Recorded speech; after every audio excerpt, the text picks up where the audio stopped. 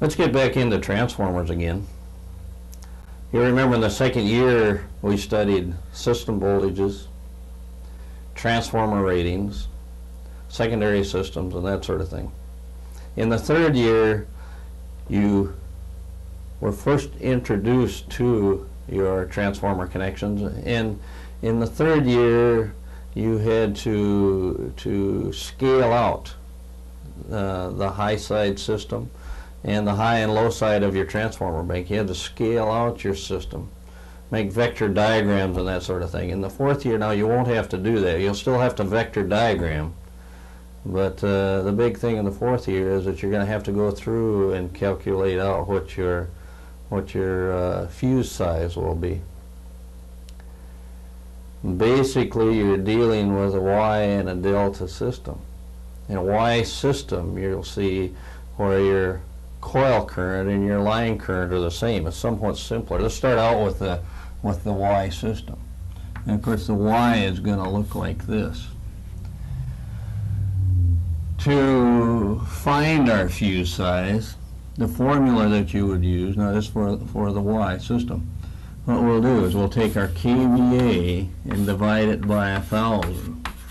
What that's going to yield now is my volt amps, which is my unit of measure of power. And I'm going to divide by my coil voltage, and that'll equal my coil current.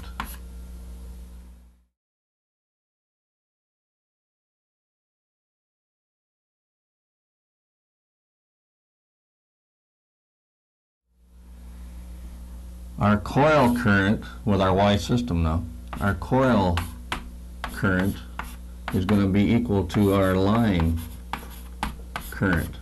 And in all cases, when you're figuring fuse size, you're looking for that line current. Our line current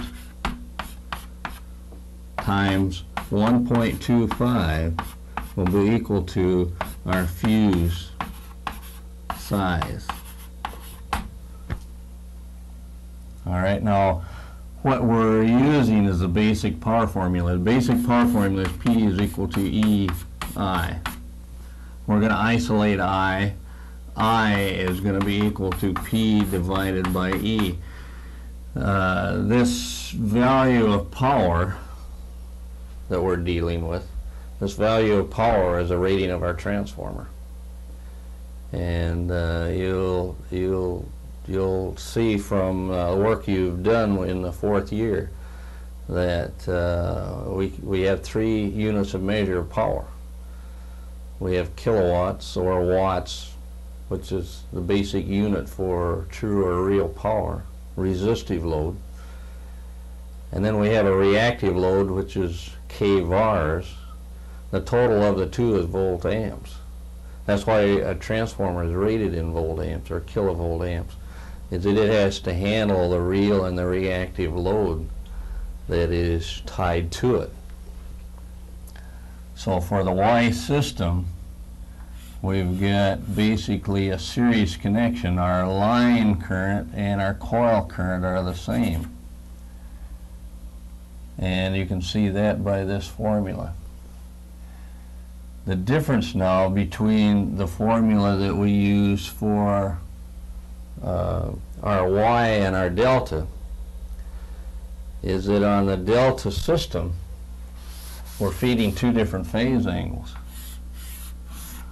On our delta system we're feeding each of those corners, and of course we're feeding 2 different phase angles, so that our line current is going to be greater. That's where we have to use our 3-phase constant.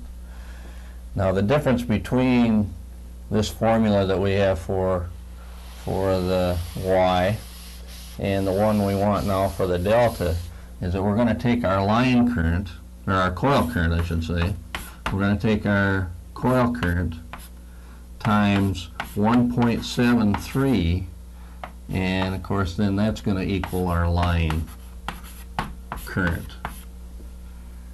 In other words, if I had 10 amps for a coil current for this particular transformer, 10 amps up here for this transformer, because I'm feeding 2 different phase angles, I'm going to have more than the 10 amps in my line.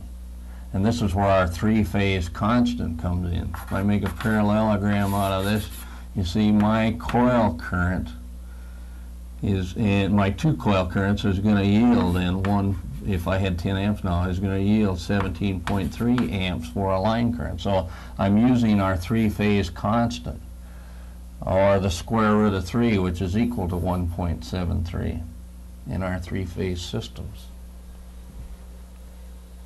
We'll work with some transformers. We'll come in close. Your fourth year transformers, I'll diagram them, I'll work through the complete problem right on through to where we'll figure out the fuse size.